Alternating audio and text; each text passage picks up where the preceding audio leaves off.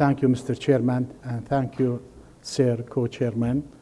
I will shift you from the basic or more to a clinical and applied microbiology. Sometimes we can see that how simple bacterial infection may be misdiagnosed and causing a lot of suffering to the patient. Here we have a case of a primary actinomycosis. To our knowledge, it may be the first case reported in Kurdistan, Iraq, or even in all Iraq.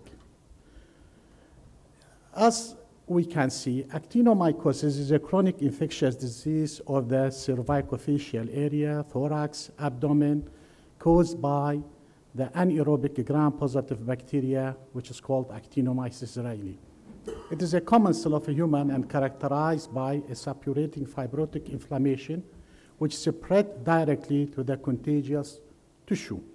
The main clinical types are cervicofacial, thoracic, abdominal, pelvic, and the primary actinomycosis, which is a very rare. The infective agents are member of the normal flora and frequently cultured from bronchi, gastrointestinal tract, and female genital tract. They are considered as opportunistic pathogen. Two groups of actinomycetes are recognized according to their metabolism, the fermentative type and the oxidative type. The first causes actinomycosis, while the second include agent causing actinomycetoma and nocardiosis. It has been suggested that poor dental and oral hygiene, in addition to frequent trauma, may provide the entry for the portal of entry for the bacteria. To our knowledge, as I mentioned, it is the first case report in Kurdistan, Iraq. Here we have the suffering of 55-year-old woman presented to my clinic with multiple discharging sinuses on both legs. Multiple discharging sinuses on both legs since 9 years duration with a slowly progressive course, and she was from rural area in Kurdistan. She had been seen by many doctors and visited different areas, and even she traveled to Turkey also for management, but all diagnosis and treatment was failed to improve her condition. So a best physician, a good physician, he should be a good microbiologist. Because I have a good microbiologic basis, this case, it came to my attention that there may be something and there may be some microorganism causing this chronic, progressive, multiple discharging sinuses with this long chronic course. Just bacteriological study, including macroscopical cultural examination of the discharge, and this is important, the crust taken deep from the lesion revealed actinomyces as the causative organism. Just gram-positive, we can see gram-positive staining of the deep crust, and we can see this gram-positive tangled branching characteristic, microscopical characteristic of the actinomyces. Good response with complete healing was noticed after 4 months of treatment with benzathine penicillin. Why we use benzathine penicillin? She was from the rural area, away far from any near central health to take her treatments. And therefore, I prefer to prescribe to her one of the long-acting penicillin, which may need to be injected once a week with high doses. And as you can see, that complete healing, this have been taken just 4 months after treatment, and even after another 2 months, there was no any, just only the scar of the lesions. Actinomyces was common in the pre-antibiotic era and is less frequent now. But we are now facing a problem that the emerging of previous diseases, such as returning back to what we call to tuberculosis and other diseases. This may be related to either uses of antibiotic or not in a proper doses or for the proper period. The clinical presentation of this disease, which can affect any organ, are available, and the disease has been called as the most misdiagnosed disease. The presentation of the studied cases with the slowly progressive chronic discharging sinuses on both legs since 9 months brought our attention to this characteristic diseases as may be the diagnosis in here. Bacteriological diagnosis was obvious, simple gram staining. Although we haven't the facility to do other sophisticated diagnostic tools such as PCR, although the presence of sulfur granules is characteristic in most of the cases, however, it was absent in this case. It may be, but its absence does not rule out the diagnosis of the disease, since the chronic course of the disease and the usage of different topical and systemic therapies may have influenced the appearance of these granules. Actinomycosis must be treated with high doses of antimicrobial for a long period, intravenous administration of 20 to 24 million units of penicillin for 2 to 8 weeks, followed by oral therapy with penicillin or amoxicillin for another 6 to 12 months may be used in serious cases.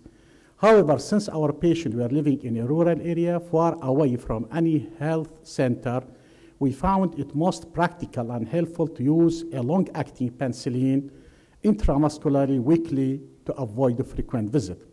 The excellent response observed by the disappearance and healing of the sinuses was delighting.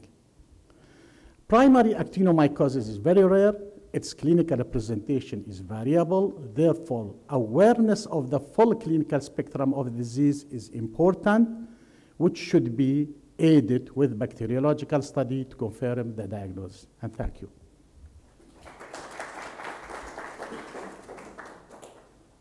Thank you very much for this nice talk. And I think that actinomycosis infections also worldwide are a problem, which is often overlooked by medical doctors. And there are all the reports from Germany that people have stayed for a long time in clinics. People were thinking they had a tumor, but it was an infection by actinomycosis. Yes. So often it's reported to use streptomycin as the first antibiotic, which can be used, especially if you have an infection with nocardia, Madeira food, or something like this. So what you use so very successful by using penicillin? Why I use this penicillin? No, why not use streptomycin? Oh, streptomycin.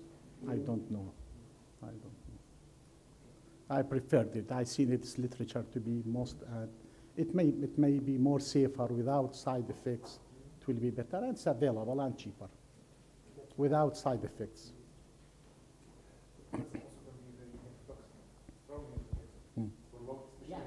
Yes, for side, yes, for a long period, it may affect. Yes, yes. It's very strange, such as I know from works from one colleague in Kentucky that they only use streptomycin for a short period. Yes, well, yes, yes. Yeah. Thank you. I'm also interested in the follow-up suggestion of streptomycin.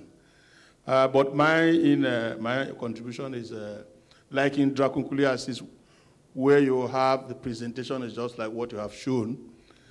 We often find secondary bacterial infections in the wounds. So I'm thinking also you should have also considered that possibility, secondary bacterial infections, because of the seriousness of the main problem, and this prolonged course was that all bacteriological studies just taking swab or testing the discharge without going deep to the crust to see this bacteria. Yeah.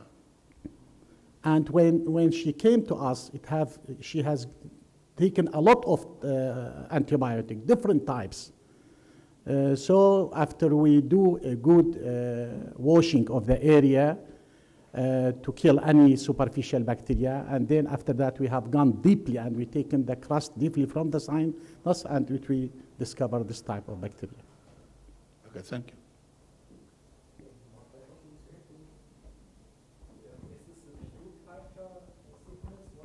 Yes, even culture, we confirm the culture. And after we cultured it, we take a gram stain.